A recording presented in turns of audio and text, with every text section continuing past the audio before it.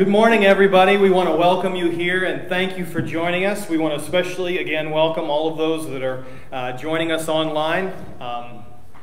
We were commenting just this morning about how different this is and how the church has faced crises many times in the past, but how we have had to adapt to things that we never would have thought we would have needed to adapt to just a few short weeks ago. We were commenting on how the church has always been gathered together corporately in a physical place, and now we are gathering together in a digital place, and how strange and how new and how different that is and that must feel. But I want to thank you for joining us today. We have still closed down our facilities. We are only meeting online during this time that the governor has issued a mandatory stay-at-home, and so we are working through that and dealing with new things and working through new things as we deal with that. So with that in mind, we are going to continue to meet like this on a week-by-week basis, and for the next several weeks at least, in order to allow this virus to subside, in order to keep people as safe as possible, in order to allow the church to continue to meet, but do so in a way that will continue to help public health. So I want to thank you again for joining us and being a part of this strange journey that our church is going through. We are learning on our feet and trying new things every day, trying to make improvements every day. And so I thank you for your feedback. I thank you mostly for your patience and for your grace as we come together and try to figure these things out. So I want to make you aware of a few things. Really, the difficult part right now, not only in not meeting together, the other difficult part right now is planning and our church calendar.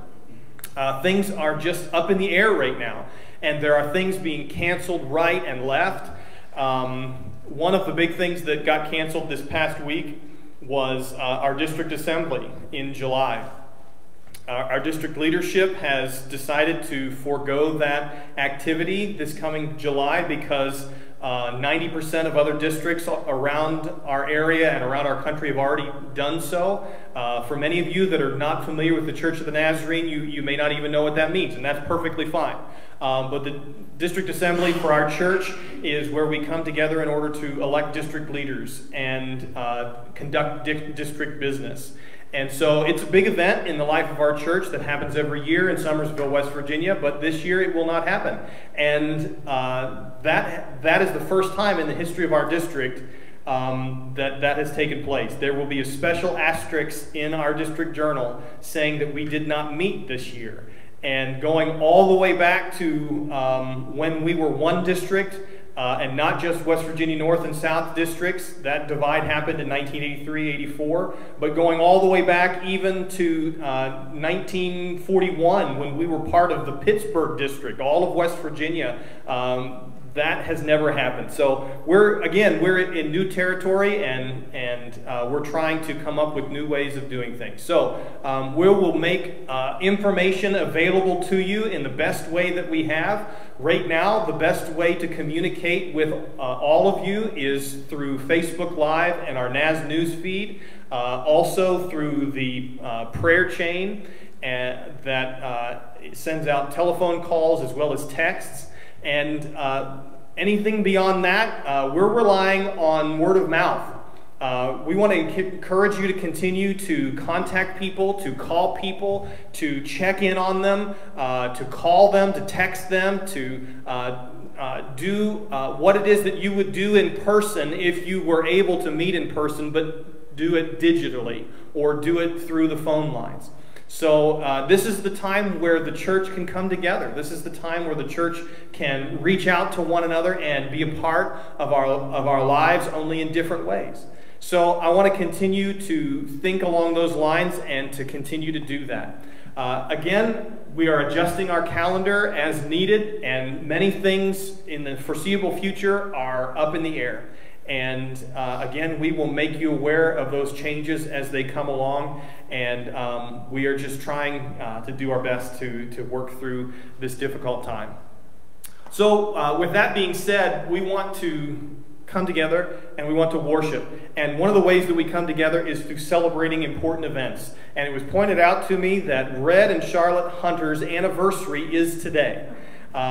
We would stand up and cheer and clap for them if we were assembled today in this place, but we're not. So I'd encourage you today and even tomorrow to reach out to Red and Charlotte Hunter. You can find them in the church directory. If you would like a church directory, you can swing by the church and we'd be happy to pass one out to you to your car as it's available. So we just wanted to make you aware of that. And again, thank you for all of those that are posting things in the NAS news feed, that are reaching out to their neighbors, that are looking after people. This is when the church shines. This is when the church comes together and says, this is why we do what we do, because the peace of God that reigns in our heart and reigns in our life. So as we're here today, we want to come together and to worship God and to thank Him for what it is that He's doing. So again, if we were gathered together, I'd ask you to stand, but we're going to stand. You can continue to worship where you are in your home, and let's gather together today in Jesus' name. Let's worship Him.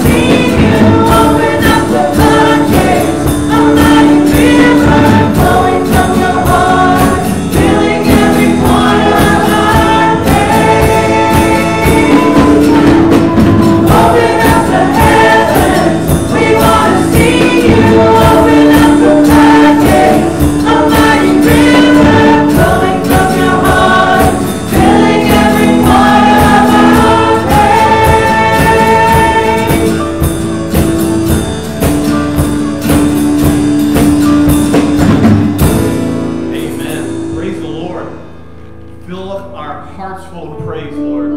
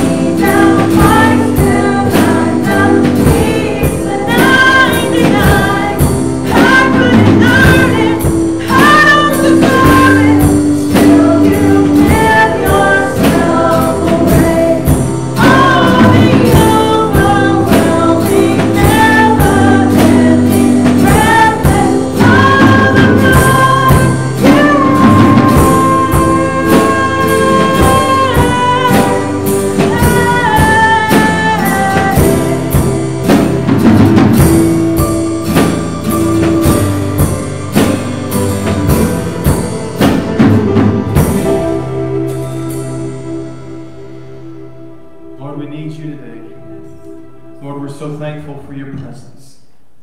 Lord, we're thirsty for you and we need you. Lord, we give you the praise and the honor and the glory. We invite you into this place. We invite you into our homes. We invite you to wherever we're meeting with you today. I pray in Jesus' name that you help us to hear your voice. We ask these things in the name of the Holy Spirit, in the name of Jesus, in the name of God the Father.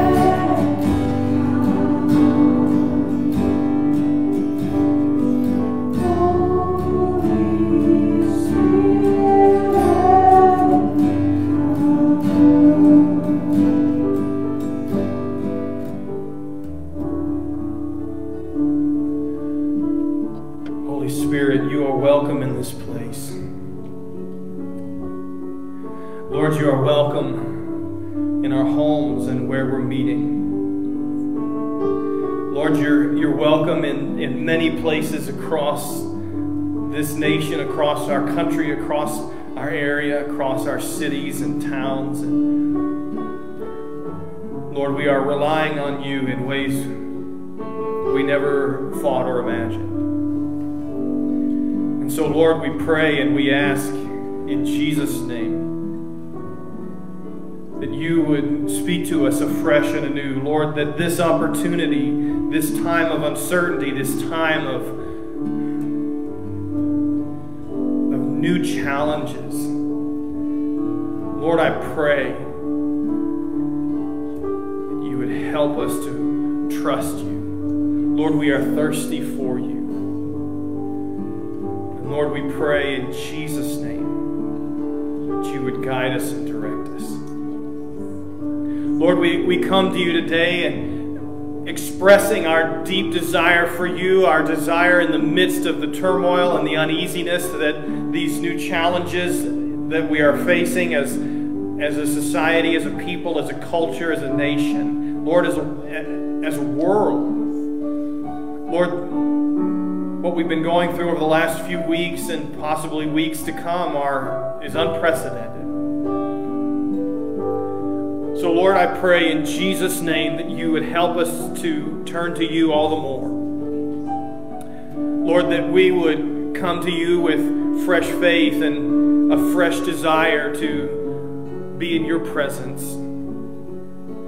So, Lord, we pray these things in Jesus' name. Lord, we lift up to you those that have passed away over the last week and several days.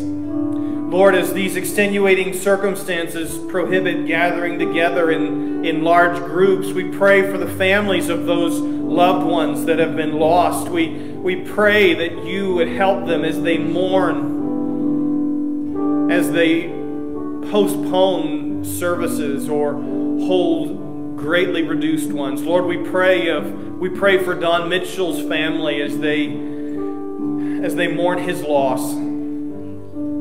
Lord, I thank you for his life. I thank you for his testimony and his witness. I thank you for the music that he played and for the hearts that he uplifted. And Lord, I thank you that he is now with you. Lord, that is the greatest comfort that we could ever ask for or imagine. And Lord, we pray in Jesus' name that you would comfort Sharon, that you would comfort the rest of his family, Don and John and Joy and Chris and Bud in Florida. We pray for Don's sons and their families. Lord, we pray that you would be with them and help them as they go through this difficult time of mourning the loss of their father. Lord, we give them to you today. We pray for others, including Patty Collins' father who passed away. We pray that you'd be with her and help her family. We pray that you'd help them as they too are not able to gather together but have to postpone services. Lord, we pray for Jerry Gooch's family and how they are waiting to have a memorial service for him. Lord, we pray for others that are in the same situation. We pray that you'd be with them and help them in Jesus' name. And Lord, again, we come to you and we pray for those who are in the front lines of providing care for those with this virus, for those who are discovering that they may be infected. Lord, we pray for healthcare workers. We pray for firefighters and law enforcement and EMTs. Lord, we pray that you would be with them and help them. Lord, we pray for doctors and nurses and other healthcare professionals that they would stay safe through all of this. And Lord, we pray for their families as they too are being thrust on the front lines of all that is going on. Lord, we think specifically today for Dalen and Kayla and Thea Pennington. We pray for them as they are waiting and trying to figure things out in light of exposure. Lord, we pray that you would be with them, give them peace beyond all measure. We pray for their families. We pray for Jerry and Penny as they too are wrestling and struggling and praying and asking for your guidance and your direction in the life of their families and the life of their loved ones. So Lord, we give them to you today. We pray that you be with them and help them. Lord, we We pray for others that have been infected or seem to have been infected. Lord, we pray for this homeschool family that we've been praying for all these weeks and months, who are struggling with cancer and a variety of different things, and now to be exposed to this virus as well. Lord, we pray in Jesus' name that you would be with them and keep them safe. Lord, I pray that you would help them. And Lord, we reach out to you today and we pray in Jesus' name, as we have prayed many times this week and pray continually. Lord, I pray that you would stop this virus in its tracks. Lord, I pray that you would allow it to reach its high water mark, that you would allow it to reach its threshold and then go no further. So Lord, we pray in Jesus' name, we implore you in Jesus' name that you would protect those who are in need of protecting. And Lord, we pray that you would allow this virus to dissipate and go away. Lord, we pray in Jesus' name that this would be the reality that we face in the next few weeks. Lord, it's hard to know fact from fiction. It's hard to know truth from fabrication. It's hard to know pure conjecture versus fact-based understanding or truth in all that we've been seeing and hearing through the media and on a variety of different places. So Lord, when we cannot trust the truth from any other place, we go to you, the way, the truth, and the life. For you are truth itself. And Lord, we come to you in Jesus' name and ask for your guidance and direction in our hearts and in our life.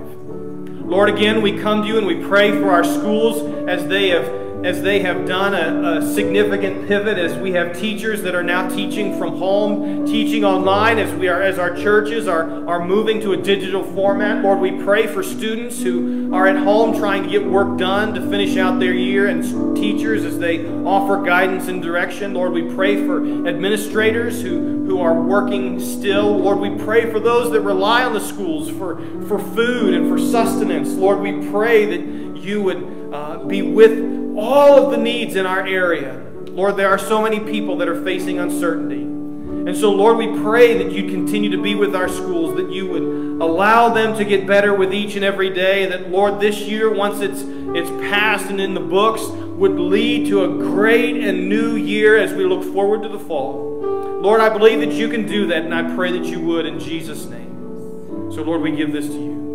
Lord, we pray for those that are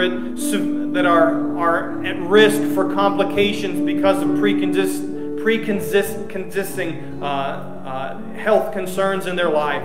Lord, we pray for those that have cancer and other health ailments, especially those that deal with the lungs. Lord, we pray in Jesus' name that you'd be with them and help them through this difficult time. Lord, my heart goes out to those mothers who are preparing to give birth in just a few days or weeks to come.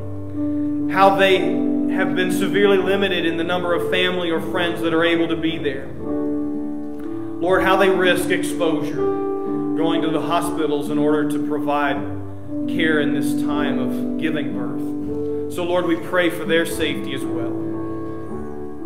Lord, we give them to you today. Lord, we pray for those who are having severe family issues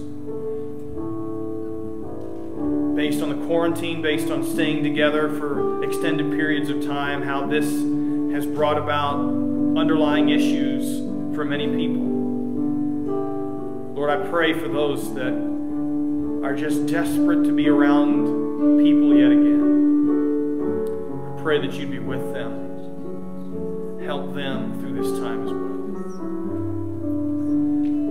And Lord, there are many who would offer up unspoken requests. Lord, they can even speak them out now as they're in the comfort of their own homes. They can speak the words in Jesus' name and say them aloud as they are there in the comfort of their own homes, watching from afar. So, Lord, I pray for those that would have unspoken requests.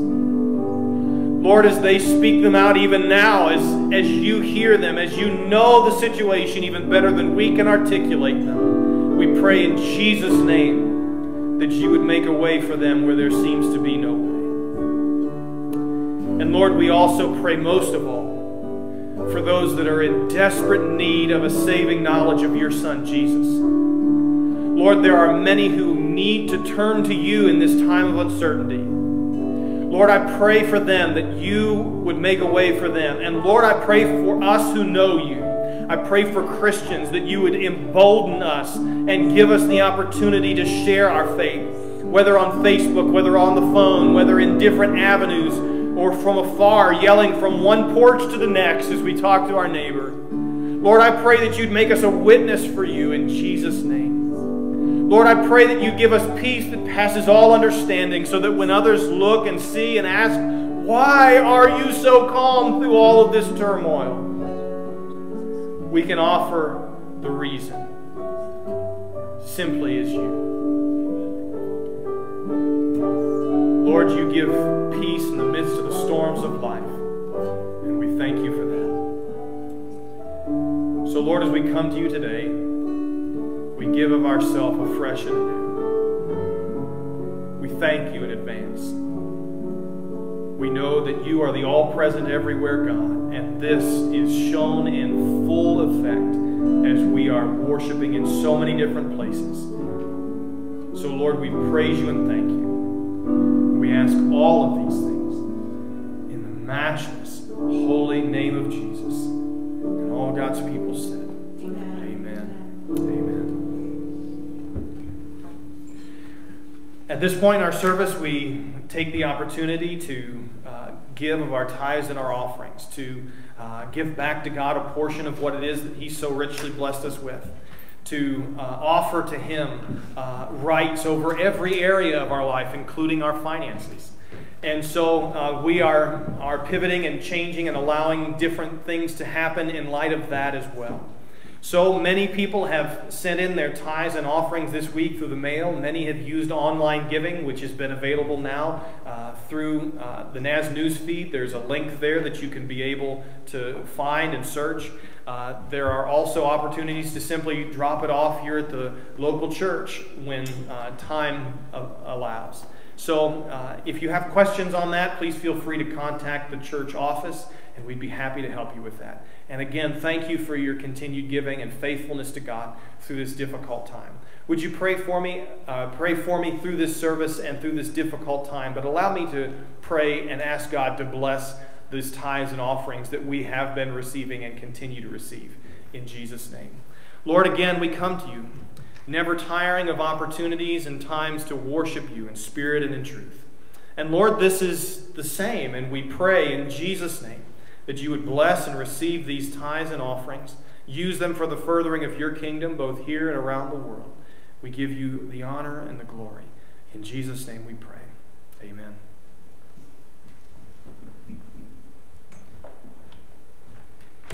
You know, through all of this, we do see some good things that are happening. If you've been watching the news and stuff, you see where distilleries are making hand sanitizers. You see where auto factories, they're making parts for respirators. You know, so there are some good out there. Pastor, you put some scripture on Facebook I was looking at. In the last part of it, it says Hezekiah's words put steel in their spines. That was great. That's in 2 Chronicles 32, 7 through 8. And, you know, when it all comes down to it, where is your faith? Where is your strength? And I also have to do this. I know she's watching, and Ella, I hope you can see me, sweetheart. I love you. Good morning. Okay, Mike.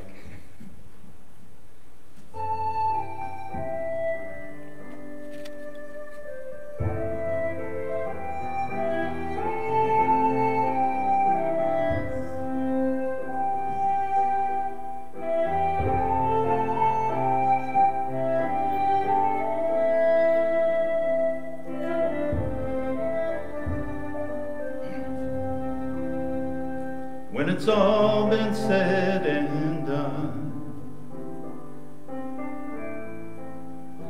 there is just one thing that matters.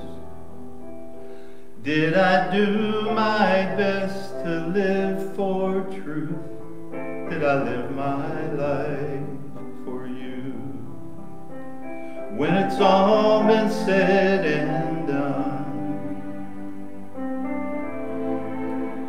all my treasures will mean nothing.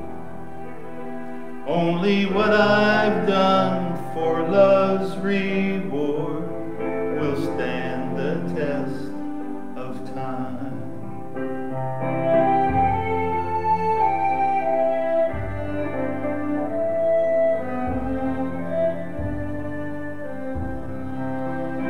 Lord, your mercy is so great that you look beyond my weakness and find purest gold in miry clay, making sinners into saints. And I will always sing your praise here on earth and ever after. For you showed me heaven's my true home. When it's all been said and done, you're my life when life is gone.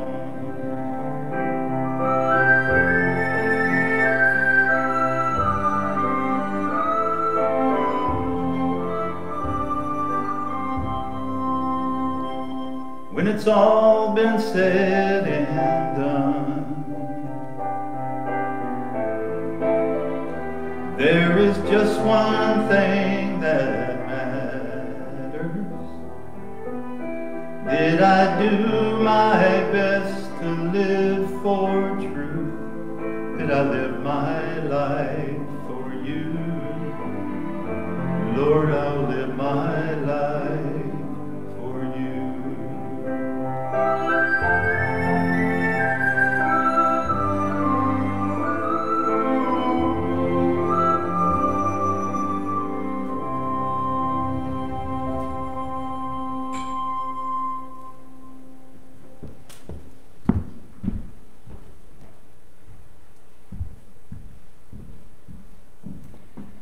Amen. Would you turn in your Bibles this morning to Galatians chapter 2.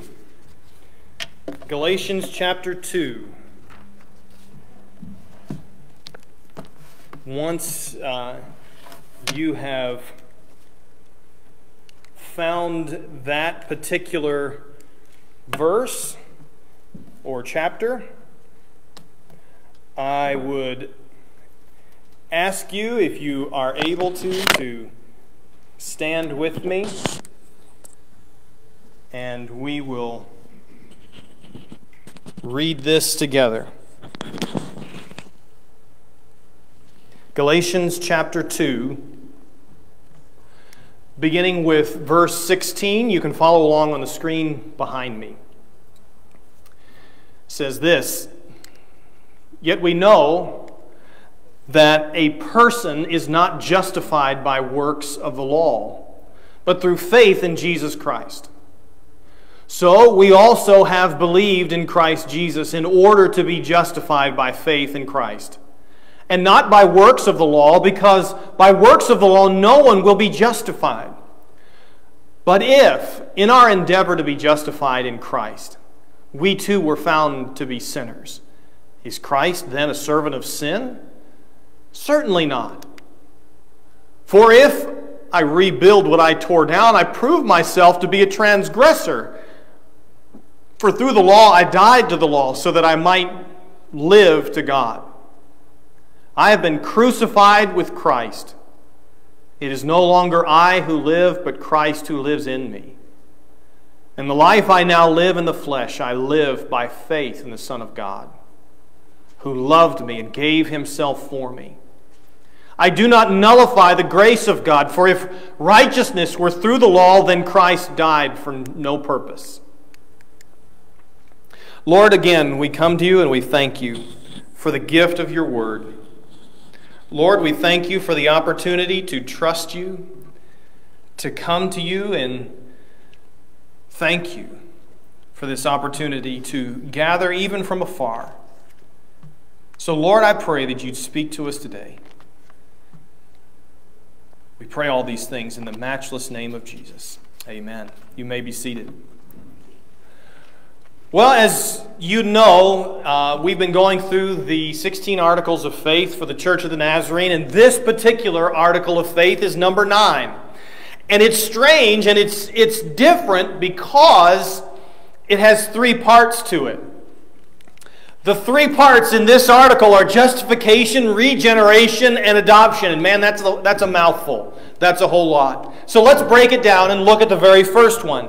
The very first one that we find here is the article that we believe, what we believe about justification. Now, justification is actually a legal term. It means that we're caught red-handed. We're caught red-handed in sin. There is no question. There is no doubt of our guilt. We deserve the punishment and everything that is headed our way for being guilty.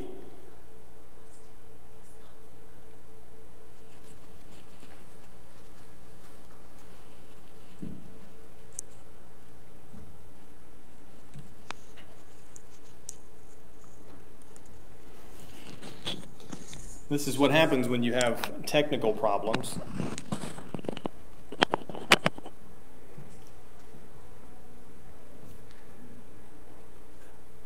This first part about justification is a legal term, talking about the idea and the fact that when we have been caught in sin, we deserve the punishment that we are headed for, that we are headed for being punishment, we are headed for sin and guilt and all that it means. So, as we are headed in that direction, though, God halts that move towards punishment. Kind of like the governor staying an execution. We were given a reprieve, and the guilty person, the offender, the one deserving punishment, ends up going free. Before we moved to Wellsburg, we lived on the Grafton Road in Morgantown.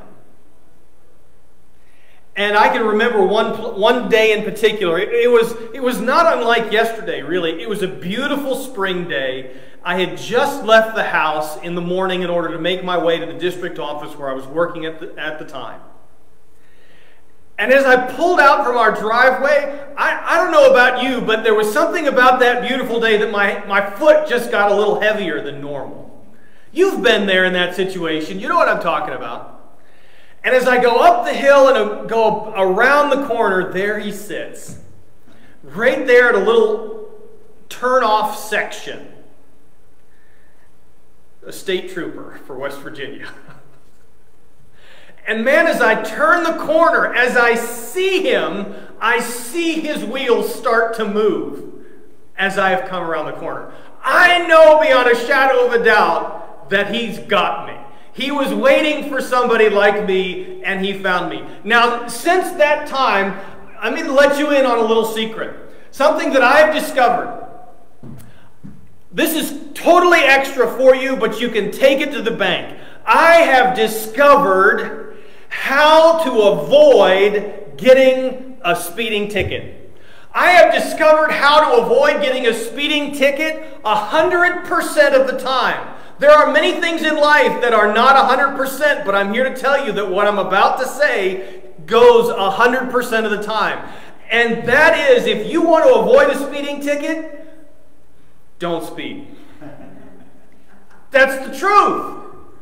Well, I wasn't able to take my own advice. I guess I wasn't able to quite learn that lesson at that point. And so as I came around that corner, as I was going down the hill, because, you know, gravity was working in my favor, I saw the state trooper begin to move his wheels before I ever got past him.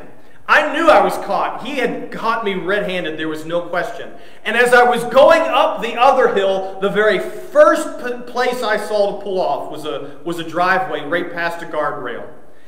And as I pulled off, I stopped. I rolled down my windows, and I even got my license and registration ready. I looked in my rearview mirror, and this state trooper came up behind me. His lights were already on, but you could tell that he was not going as fast as he normally would. Because I had slowed down and pulled over really before he had even been able to pull out, turn around, and come after me. And he comes up after a few moments, and he asked me for my license and registration. I hand it to him. He says, "Do you know why I pulled you over today, sir?" I said, "Absolutely. I was speeding, and I apologize." We had a slight conversation, and he even thanked me for not having to, quote-unquote, chase me. I think typically at that point, people would have gone up and over the hill and waited for him to come up behind them with his lights in order to pull over. I pulled over because I knew. As soon as I saw his wheels start to move, I knew I was guilty. He checked a few things, and he came back, and he again thanked me for pulling over so quickly.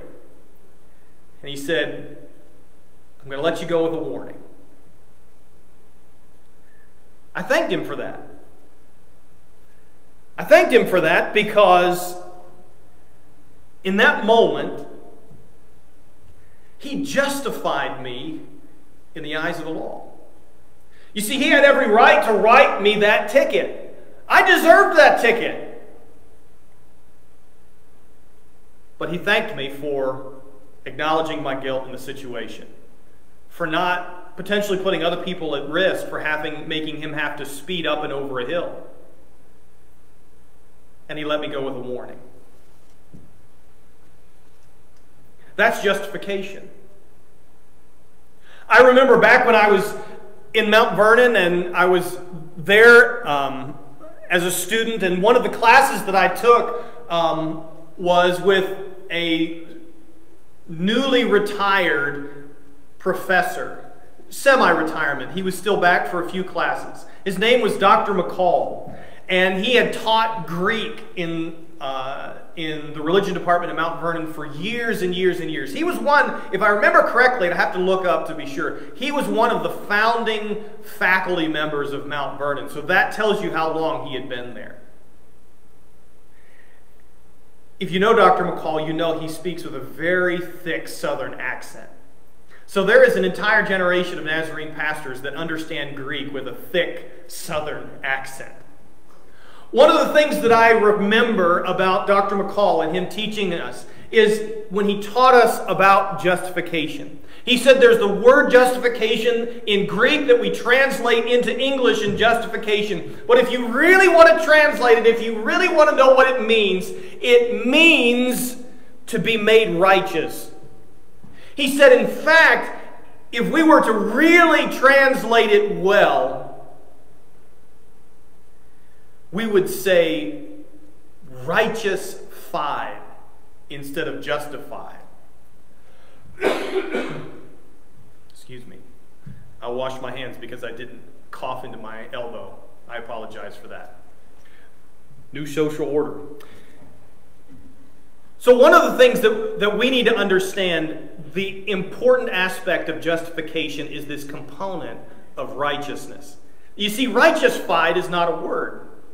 We can't just make it up, although that best describes what justification is. And so we understand it in that way. Now, this second term in this group of three is regeneration. Now, if you're familiar with regeneration, you know that it's a biological term. Justification was a legal term. Regeneration is a biological term. Did you know that even now your cells in your body are constantly regenerating themselves? They are regrowing themselves, renewing and restoring themselves. And the moment that the cells in your body stop regenerating themselves is the moment you begin to die. You know, I believe that some reptiles even, if they are to lose an arm or an appendage or a tail even, that they have the ability to regenerate that appendage, to regrow it, that which was lost. And you know, the most famous example of regeneration in the Bible is actually in John chapter 3. It's the story of Jesus talking with Nicodemus. Nicodemus, if you know, is part of the ruling class. He's one of the Pharisees, and he sneaks in by cover of darkness in order to speak with Jesus, this new rabbi. And as he talks with him and converses with him, he begins to ask him questions that are on his heart and his mind. And Jesus just comes out and says to him the basic thing that you need to know in your relationship with God. And he says, Nicodemus, you must be born again. Nicodemus says, Rabbi, how? How am I, an old man, supposed to re-enter my mother's womb in order to be born again? Jesus says, Nicodemus, you're supposed to know this. You're supposed to know this and tell others. You're a teacher of Israel. And he says the verse that we all know so well in John chapter 3. For God so loved the world that he gave his one and only Son, that whosoever believes in him would not perish but have everlasting life. For God did not come into the world to condemn the world, but that the world might be saved through him. You see, faith in Jesus leads to rebirth. Faith in Jesus leads to new life in Christ, a new creation, regenerated from what was lost and then being made whole again. Man, I'm telling you, that's good news. That's good news yesterday, today, and tomorrow. That's good news today in light of a pandemic, in light of an uncertainty that happens over the course of this life. What was lost has been found. What was dead has been raised to new life. What was distorted beyond recognition will be made fresh and, in fact, better than ever. You see, when we accept Jesus as Lord and Savior, then we are saved from our sin. That's what that term means, that when we are saved. Saved from what? Saved from sin and death. We are justified before God. We are justified before the law. We are made righteous and whole. And then we are also adopted. Do you know what? Justification is a legal term. Regeneration is a biological term. Adoption is a social term. You see, we were separated from God in our sin, in our death. We were estranged from God's family, always on the outside looking in. But then something miraculous happened. God welcomed us into his family. God threw open the doors and removed the barriers that separated us. God pulled down the obstacles and welcomed us in. Even more than that, God makes us co-heirs with Christ. Not just second-class citizens, not just always marked to be off to the side and kept away, never seen or heard. We're not talking about stepchildren in God's family. We are talking about full-fledged, equal rights as children of God in Christ. Man, that is good news. And that happens when we put our faith and trust in the work of Jesus on the cross. John 3:16, like we said a moment ago. And then we are born of the Spirit. Look at John chapter 3, verse 4 and 5. Jesus answered. He answered Nicodemus and said, "Truly I say to you, Unless one is born of water and the Spirit, he cannot enter the kingdom of God. That which is born of the flesh is flesh, and that which is born of the Spirit is spirit. You know, we've had several friends go through the process of adoption in their family. I'm sure there are many even watching today that have gone through that process as well. It's no small task. It takes years of time and dedication to see the process through. It takes a considerable amount of money in order to make this adoption happen. There's one story in particular that I read of a family who struggled to get pregnant. The man was a serviceman, and he and his wife, after his deployment, were trying to get pregnant after they were married, and they just were not having the results that they had hoped to have. And so they eventually decided to go through the adoption process. They were able to find a beautiful young baby in order to adopt, and they began with fostering and moved later to adoption. And it took almost 2 years. And so this baby that they've had from the very beginning, who is now almost 2 years old, they finally come to the final court date where this young child will finally, legally, really become theirs. The story goes that as the judge lowers the gavel for the very last time in the adoption process to make this family whole in the eyes of the law, in the eyes of the state, that as the gavel comes down, this young, almost 2-year-old looks over without any hesitation and yells out, "Dad!" and begins to clap. And the whole courtroom begins to laugh and clap along with this new family, this new loved one, as the adoption is made final. You see, the same happens for us when we receive the spirit of adoption. As Romans 8:15 and 16 says, "For you did not receive the spirit of slavery to fall back into fear, but you've received the spirit of adoption as sons and daughters, by whom we cry out, Abba, Father." The Spirit Himself bears witness with our spirit that we are children of God.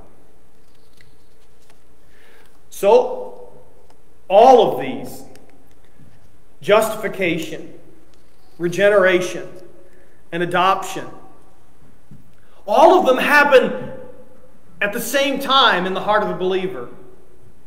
After we repent and turn to God, we are awakened to this new life in Jesus, and that's the moment of our salvation. But it is not an opportunity to cover or to hide sin from God, because there is nothing hidden from God. Salvation is a new life and produces a new creation. You see, the old is gone and is fading away. The new has come. 2 Corinthians 5:17. If anyone is therefore in Christ, he is a new creation. The old is gone. The new has come. There's a story I heard of an old preacher.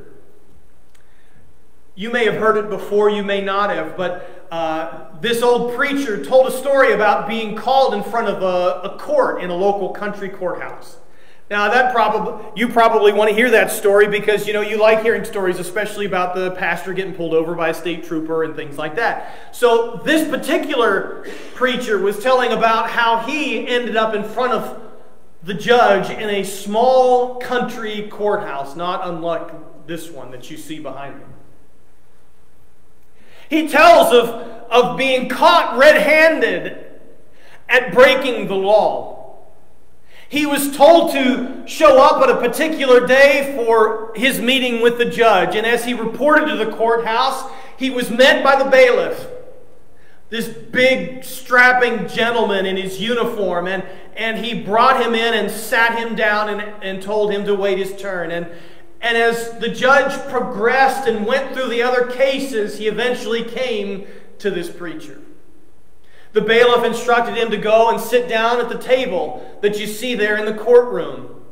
The judge, who was there behind the bench, looked down and said to the man who was there, he said, "Sir, do you have someone to represent you in this case today?" The man said, "Judge, I don't. I don't have anyone to stand for me." The judge said, "That's fine." And he looked over to a group of lawyers who were standing alongside the wall, and he pointed to one and said, "Come over, you're going to represent this young man as a court-appointed lawyer." The preacher said, as he was sitting there and as he looked at that young lawyer walking across the courtroom to him, his heart, for some reason, immediately started to rebound. He looked at that young lawyer and his handsome face, and he knew immediately that that was someone he could put his faith and trust in. And he was grateful for that young man who he had never met before that day to come to his rescue and to help him during this difficult time. He sat down next to the preacher and said, "Young man, I need to know. Are you innocent or are you guilty? We need to enter a plea into this court." Young man said, "Sir, I'm guilty. There's no question of my guilt. My hands are red. My heart is heavy. There's no question that I need to enter a guilty plea." The lawyer said, "Okay." He turned to the judge and said, "Sir, we'd like to enter a plea of guilt on behalf of my client." And from that moment on, the lawyer and the judge began to converse back and forth. The young preacher who was sitting there in that courtroom began to realize over the course of their conversation that I think there was a relationship with the judge and that lawyer that he had not yet realized. Over the course of the judge and the lawyer talking back and forth, this young man began to realize that I think that the judge and my lawyer are related somehow. In fact, if I start to pay attention to some of their facial features, it becomes pretty obvious that they are probably father and son. And then the lawyer does something remarkable. He stands at the end of his conversation with the judge and says, "Your Honor, my client has admitted his guilt." He throws himself at the mercy of the court. In fact, Your Honor, I would ask that whatever grace would be shown to me, his lawyer, personally, I'd ask that you extend to him. Allow me to stand in his place. He steps to one side and says, "Father, if I can talk to you for just a moment. I believe he's worth extending grace to. And I ask that you would."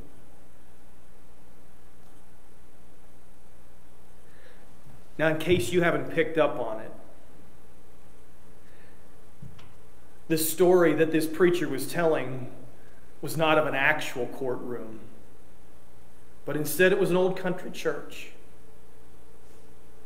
Instead of standing at the bar, he was holding on to the back of a pew. Instead of facing an actual judge. He was imagining a courtroom in light of God the Father and God the Son dealing with the sin and guilt in his life. The judge is God the Father, his lawyer is God the Son, and that big old bailiff was the Holy Spirit. And as he threw himself on the mercy of the court, his lawyer stood up and said, whatever grace you would give to him, whatever grace you would give to me, pass on to him. And the judge ruled in his favor. And at that moment, he stood justified in light of God's law. In that moment, he received grace that only the Son would receive from his Father. And in that moment, he was regenerated to a place he never would have been except by God's saving grace. The psalmist says in Psalm 46, verse 2, therefore I will not fear. Though the earth give way and the mountains fall into the heart of the sea. In the New Testament, Matthew chapter 7 says, if you know how to give good gifts to your friends, to your family, to your children, how much more does your Heavenly Father know how to give good gifts to you? God knows what you need, and He'll provide. Paul said that you're in God's family now. If you've turned to God and you've put your faith and trust in Jesus, then the Spirit of adoption will take up residence in your heart. You see, in Him we live and move and have our being. Don't worry about your life. To live is Christ, to die is gained, as Paul said. Instead, worry about being about your Father's business, because we are in His family now. This is so relevant to today because of this. With all of the uncertainty that this virus provides in our life, in our culture, with all of the things that we go through and are simply unable to control, we can rest assured that our Heavenly Father will provide everything that we need. That we can know that we are justified in the light of God's law, that we are regenerated and made into a new creation in Christ, that we are adopted into God's family.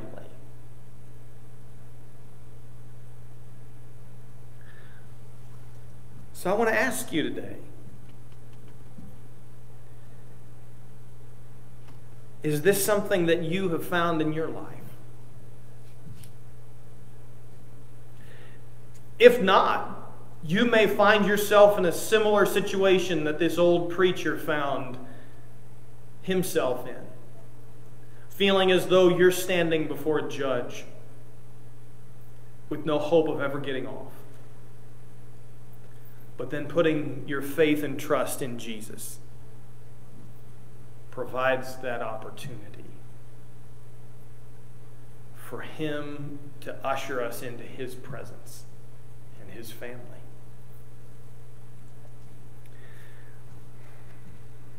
Would you pray with me? Lord, we desperately need You. More now than we ever could have thought or imagined. So, Lord, I pray that You would provide a way for us. Lord, all of the issues, all of the uncertainty, all of the things that are facing our world today. Lord, we put our faith and our trust in you.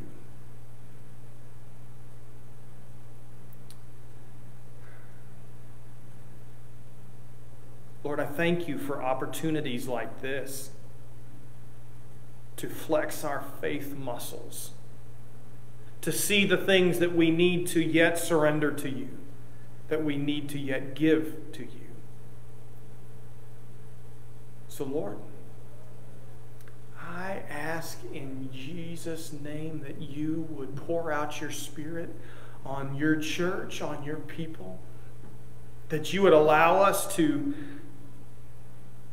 grow closer to you, that so much closer that we've never been before. Lord, that we would trust you like we've never trusted before. And that we would know what it's like to stand justified before you, made righteous in your sight. That we would know what it's like to be regenerated, to be made new, and to be ushered into your family. Lord, we ask that you'd go with us today.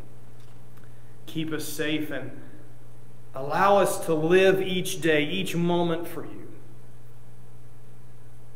We ask these things in the precious, matchless name of Jesus. And all God's people said, amen. Amen. Thank you. You are dismissed.